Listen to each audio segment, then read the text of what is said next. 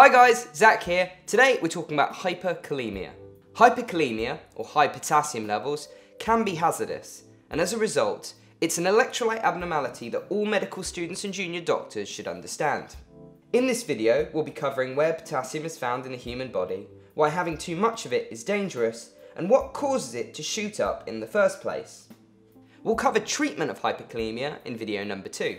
Let's start with the basics. Remember that potassium is found in the body as K+ cations in solution. So when we talk about potassium, we need to think about where fluid is found in the body and how much potassium you'd find dissolved there.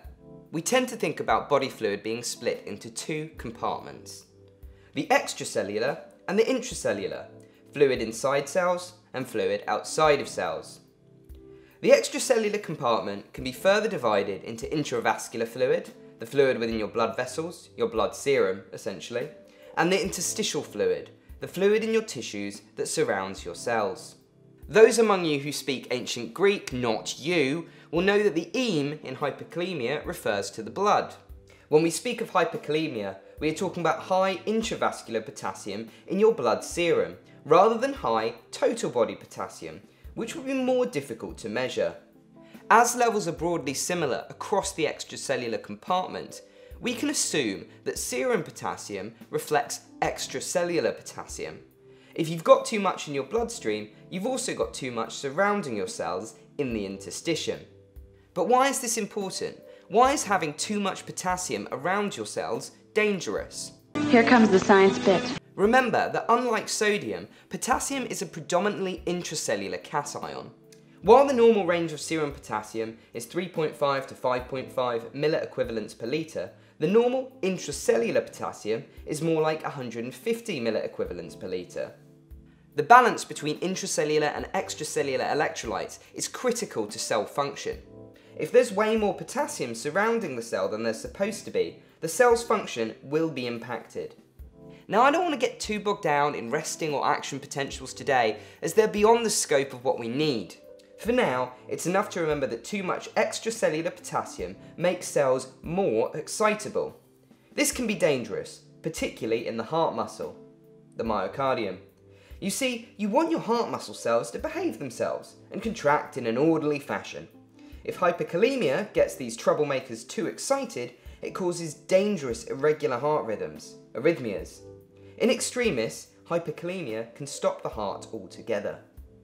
Because of the effect it has on these cardiac myocytes, hyperkalemia causes a characteristic ECG abnormality, one that every doctor should be able to recognise.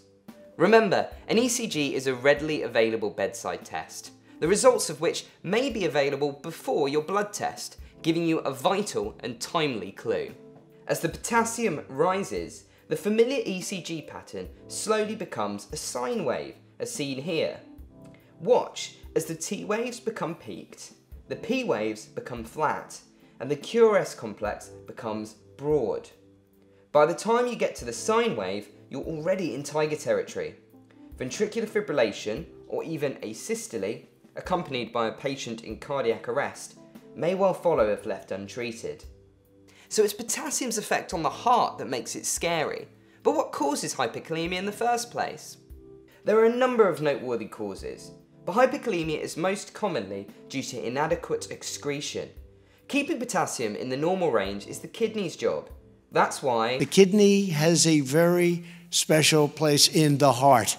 The distal tubule plays a key role in regulating electrolyte levels by secreting potassium into the urine and reabsorbing sodium. This is done under the watchful eye of the hormone aldosterone, which is made in the adrenal glands. If the kidneys aren't working properly, either due to an acute injury or chronic disease, they are unable to secrete potassium into the urine. Instead, it builds up in the blood and causes mischief. There can also be problems if aldosterone isn't doing its job, either because it isn't being produced by the adrenal gland, as in mineralocorticoid deficiency, or because it's being switched off by an aldosterone antagonist like spironolactone, a drug used in heart failure. If potassium secretion is turned down, serum and extracellular potassium rises. But what else can cause a high serum potassium?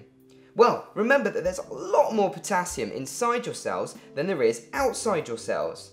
Potassium levels in the extracellular compartment can rise if some of this intracellular potassium gets shifted out.